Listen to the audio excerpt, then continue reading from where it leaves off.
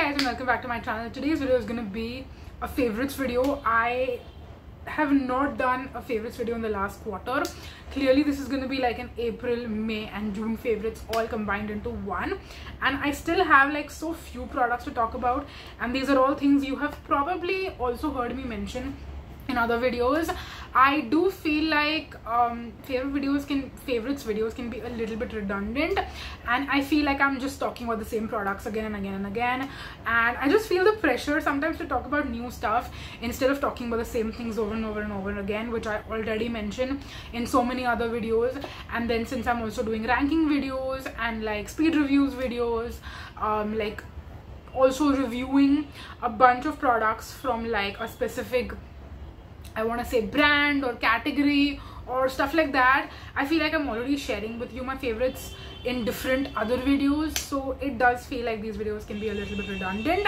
And whenever I ask you that should I still do these videos or should I stop them, you guys always say yes. You always say that you don't care whether I'm talking about the same things again and again and again, but I just feel like, you know, a broken record at some points. So yeah, anyways, this intro is getting long, and even though we have few things to talk about, let's wrap up this video and not make it super duper long and jump right into it. So firstly, I'll like talk about the things which I probably haven't shared with you that I am absolutely loving, and like stuff that I've unintentionally hidden from you guys. Firstly, this is probably not the great way to start this video because it's something I'm not able to find this specific shade of. They do still have the darker shade, which is I think number 20. This is number 10 light in the Essence My Skin Perfector Loose Fixing Powder. Now this is something that I just bought on a whim. I was looking at buying an affordable loose powder and I saw it and I was like, okay, Essence is a good brand, let's buy it. And I didn't know how amazing this was until I tried it out. I discovered it, and what I love about this loose powder so much, it literally blurs my skin and makes it look absolutely flawless. That's my favorite thing about this, and it also lasts really well throughout the entire day of me wearing it. It has a little bit of a tint. It's not like a banana shade, but it's a really nice light loose powder. It's not translucent. It does have a little bit pigment to it, so if you have hyperpigmentation, it is going to conceal that really well and make your skin look really amazing. So that is why I have absolutely fallen in love with it, and I'm so disheartened that I'm not able to find this literally anywhere. I probably won't even be able to link this for you, but if you see this specific product, My Skin Perfector Loose Fixing Powder in the shade light, just please send me a link. I would be so happy if I'm able to buy this. It was super duper affordable when I bought it, and I'm pretty sure like that is the MRP. Like this is quite affordable. Yeah, it's just 475 rupees, so it's like under 500. I bought it for around 300. I want to say 300, 350 or something. It's so great. If you have deeper skin, you can buy the shade nude. That will probably work for you, but for me, I'm pretty sure it's going to be too dark and it's not going to serve the purpose. So like, what's the point even of buying it? But yes, I'm really hoping that I'm able to get my hands on this shade. I'm like using it very sparingly also. I don't use it every single day because of that reason, is because once this is out, I probably won't be able to get my hands on it again. So I'm savoring this product. It's got such a beautiful finish, and that's why I'm so obsessed with it. Absolutely love this product. I really wish I could get my hands on it, or maybe I'll try to find something that is similar. I want to say the Maybelline Fit Me is similar, but again, Maybelline Fit Me doesn't give that like flawless finish on the skin. It's got pigment and you know, all of that stuff, but this one also like never cakes on my skin. The Maybelline one can cake sometimes. So yes, I'm really hoping to find either an alternative for this, or I'm able, like I hope I'm able to find this, you know, in stock to be able to buy it. Okay, then something I'll just briefly mention, because I've had this for a while and I've used it for a while, but recently when I was using it in the past couple of months, mainly in April and May, I fell in love with it all over again. It's the shade Charmed from the Tarte Amazonian Clay Blushes. Again, it's something not very easily available in India, but you can get this through Sephora if you have someone who's in the US. And this is actually the mini, which came in their holiday gift set. You can buy a full size of this one if you would like to. I will probably buy a full size of it. I've already hit pan on it, and once I'm done with it, I'm definitely going to be able to I'm definitely going to buy a full size of it. Somehow I'll figure that out. But this is such a beautiful pink shade. It's like, you know, the Drier pink blush which went like viral. It's basically like, it gives you that same like effect in the end, but it's not as cool toned. This, I would say, is more neutral leaning, maybe even, I don't want to say warm. I don't think it's warm. I mean, look at how like baby doll pink this is. It's definitely like a neutral slash little bit cool, but I think it's gonna work on so many skin tones. If you're fair, even if you are like medium like my skin tone, if you're super duper deep, then I'm not sure if it'll work for you. But this just brightens and livens your face so much. I think a couple of years ago I was obsessed with peach for the exact same reason. This is the new peach for me, and it's not a peach shade, but it gives me that same bright look on my face. And if you're going for like a full pink look, like pink eyeshadow, or like maybe just a light pink on the eye, a pink lipstick, something like this, and this blush, it would look so pretty. And I have used it clearly so much that I have now hit pan on it. So absolutely love this shade. I would also want to find another blush which is like this shade family but more affordable, because yes, Tarte is more expensive, though I will repurchase this without caring about the price because the shade is so beautiful. I love the formula too, and it is it's not too sheer, it's not too pigmented. I also like that fact. Some of the other Tarte shades I don't love. This is probably my favorite shade from Tarte. It has dethroned exposed. It's the shade Charmed. So absolutely love it. I'm giving it a break because if I keep this in my everyday makeup bag, I will fly through this very quickly, use it up completely, and then I won't be able to get my hands on it anymore. I mean, for a couple of months slash year. I don't know when I'm going to be able to get my hands on it, but will definitely repurchase it for sure. Let's talk about some vitamin C products. I have a vitamin C serum. Now this one, again, I've mentioned in multiple other videos that it's my favorite, but I just wanted to quickly mention it here too. The Minimalist vitamin C is something that I rediscovered recently, and when I say recently, I want to say I repurchased it a while back, but I've been using it for the past couple of months. I want to say on and off. I don't use it every single day. That is why clearly this bottle has lasted me so long. If I used it every day, it would be probably out by now, and I am like more than 50% done with this too. Now the reason I'm mentioning it in my favorites video is because my two favorite things about this one compared to any other vitamin C is, first of all, it does not oxidize as quickly as some other vitamin C serums do, so it's gonna last you a long time even if you're not using it regularly, or maybe you buy it but you don't open it immediately. It's not like it's gonna go bad. The other thing, and my favorite thing, probably the reason why I've fallen absolutely in love with it, is because when I use it regularly, I truly notice not anything to do with hyperpigmentation. I don't think vitamin C works for that, but for me personally, it gives me an overall like lit from within glow on the skin that it's not about like when I put this on it gives me a glow. No, if I put this on in the morning, which I do, I use it in my morning skincare routine, in the evenings or even the next day when I look at my face without any skincare on, I still look radiant and shiny and so glowy.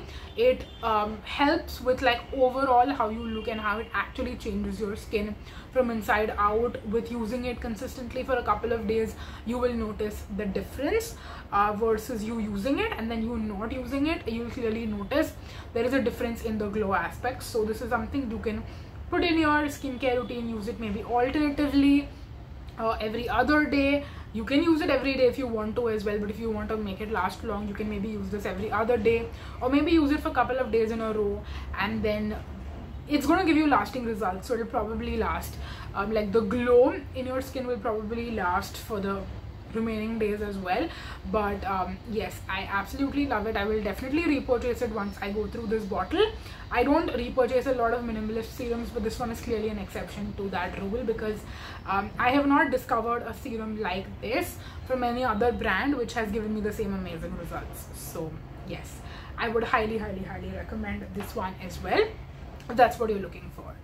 Speaking about vitamin C, we have a new product which I discovered. I mean, it's not a new product, it's new to me. It's the Key Vitamin C plus E Super Bright Moisturizer. Now, I love my moisturizers to have active ingredients in them because it's like a 2-in-1 benefit that you're getting. You're getting the benefit of the active ingredient along with, you know, of course, the amazing consistency of the moisturizer. Now, this is one of those cases where the moisturizer has an amazing consistency, and I also feel like the vitamin C is pretty strong in here. And when I say pretty strong, I mean like it's to the point where it's going to actually benefit your skin and be effective. It's not like a super low percentage of vitamin C which is just put for namesake so that you can slap vitamin C. No, I think the vitamin C in here will actually benefit your skin. So if you don't want to have a separate serum in your skincare routine, if you want like one product to give you dual benefits like a serum plus moisturizer kind of a situation, would highly recommend this, especially for people who have normal / oily skin. For dry skin, I don't think this is the best consistency because it's quite lightweight and gel like. So if you have dry skin, you would probably want to get you know, something that's more hydrating and moisturizing. But for normal to oily skin, if you want a dual benefit product, I would highly recommend this one for sure. Moving on next. Now this, I was torn if I should put it in my favorites or not, and I'll tell you why. I have a love-hate relationship with this product. I think it's too expensive for what it is. I think I should first tell you what it is and then I will get into talking about it. I'm speaking about the K-Beauty Liquid Matte Lipstick. This is in the shade Embrace. I'm not wearing it today, I'm wearing a different lipstick, but I have worn this, I think, in my new beauty releases video of June. So if you go and watch that video, this is the lipstick which I'm wearing, and I think it looks very different on camera versus in person. I think I also have a shorts swatching this, which will probably be up by the time this video goes up, or it will go up sometime in July. I'm not really sure about the timeline of that shorts, but it will be up. I've already filmed it and probably scheduled it too. Now this particular lipstick, first of all, I was talking about the price point. So it's 1200 rupees, which is definitely like a high-end price point, and K-Beauty is not a drugstore brand, it's not a high-end brand either, it's kind of like a mid-level brand. So the price point I was a little bit shocked by, because I don't think a lot of their products are above 1000 rupees. This one definitely was. So I was waiting for the longest time for it to go on sale, and then I would buy it. I would not pay full price for this at all. I think I bought this 30% off, and I still feel like I spent a little too much money on this. So I'm not very happy with the price point. I wish it was more affordable. Yes, they say that the formula is very luxurious, etc, etc, and that's why it warrants the high price tag. I don't actually agree with that.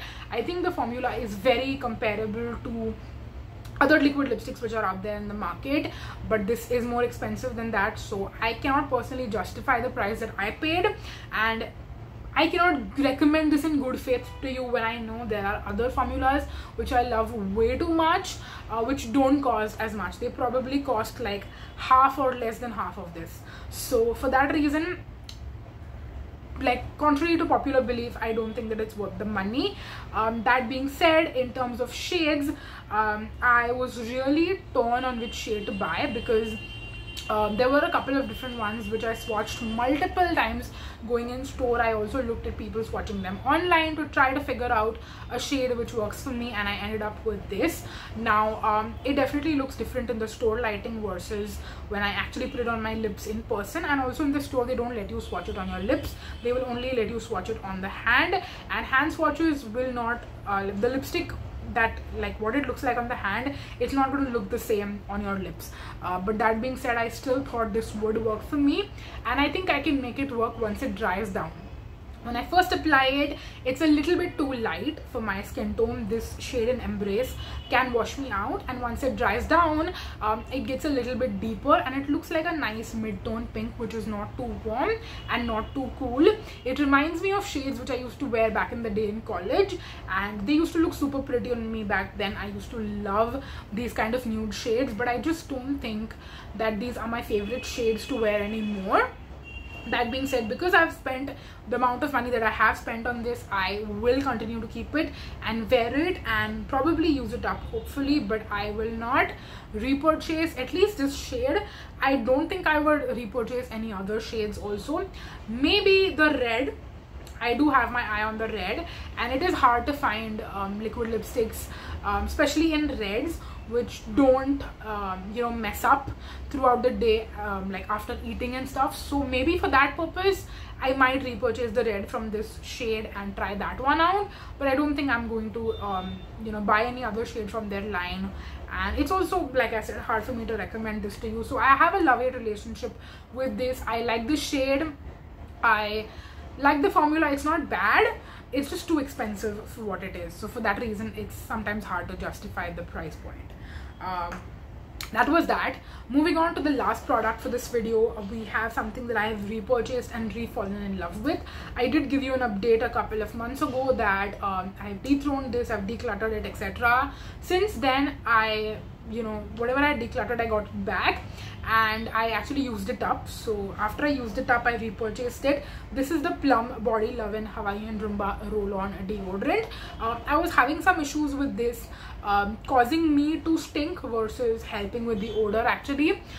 So I'm trying to figure that out, and I've mentioned it in other videos too, that if you're facing the same issue with roll-on deodorants where they can make you stink, maybe switch it up. Like for example, if you use this for a week or two and then after 2 weeks you notice, okay, it's making you stink, take a break for a couple of days and try out a different roll-on. So I am switching between the Chemist at Play one and this Plum one, and the Chemist at Play one also makes me stink. So when that makes me stink, I switch to this, use it for a couple of weeks, then I stop this when this starts making me stink, then I go back to that, and like back and forth. So I did want to let you know that I've repurchased it, and this is currently working better for me as compared to the Chemist at Play one. So yes, that is why I'm mentioning it in a favorites video, but I'm still facing this issue with all AHA roll-ons, at least the ones which I've tried yet. And of course there are more to try, because clearly there are newer ones which are launching in the market that I will be trying out as well. So yeah, I wanted to give you that little update on this product again. So the last two I kind of have a love-hate relationship with, but all the others I absolutely love. Of course there are a ton of other stuff which I'm constantly loving and using, but those are ones you have seen me talk about for so long on my channel that I just didn't feel like mentioning them again in a favorites video. And clearly it's a good thing that I didn't, because this video is already so long. So yes, I hope that you enjoyed this, and I hope that my reviews on these products helped you. So yes, let me know if you have tried out any of these products down below in the comment section, and what are your thoughts on them. I would absolutely love to know. But yes, that's going to be it for this video. Thank you so much for watching, you guys, and until next time, bye bye.